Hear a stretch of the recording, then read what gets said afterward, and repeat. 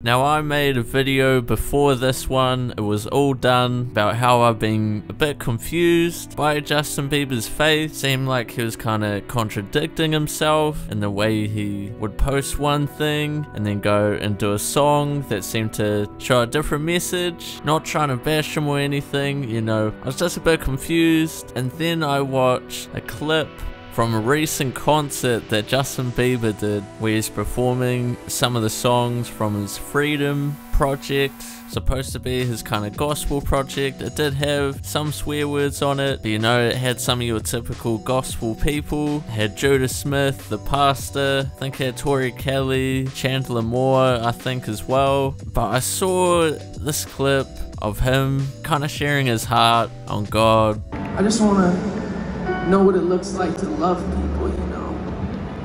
I want to know that Jesus, who goes to where the broken people are, you know.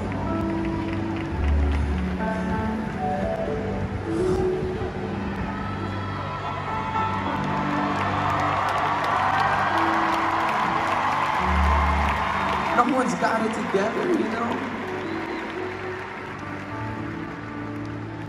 We do got a hope. And his name is Jesus, and he's changed my life.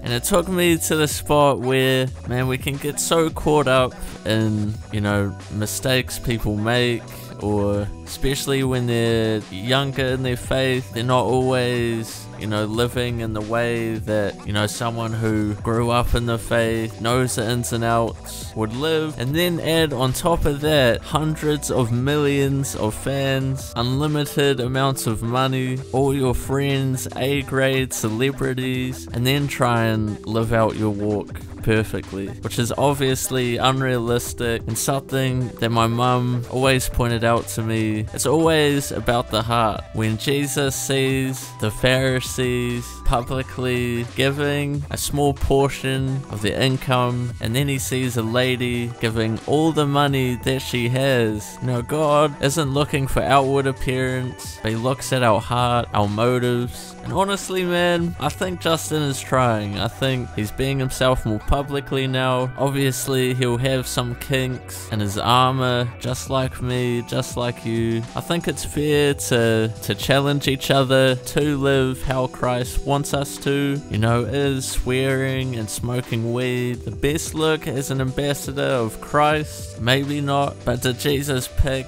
the perfect temple-going people back in the day as his disciples, or did he go for the rougher, not having everything all together kind of people, fishermen, the tax collectors, those that didn't have status? Obviously Justin Bieber has a lot of status, but you get what I mean. What do you think?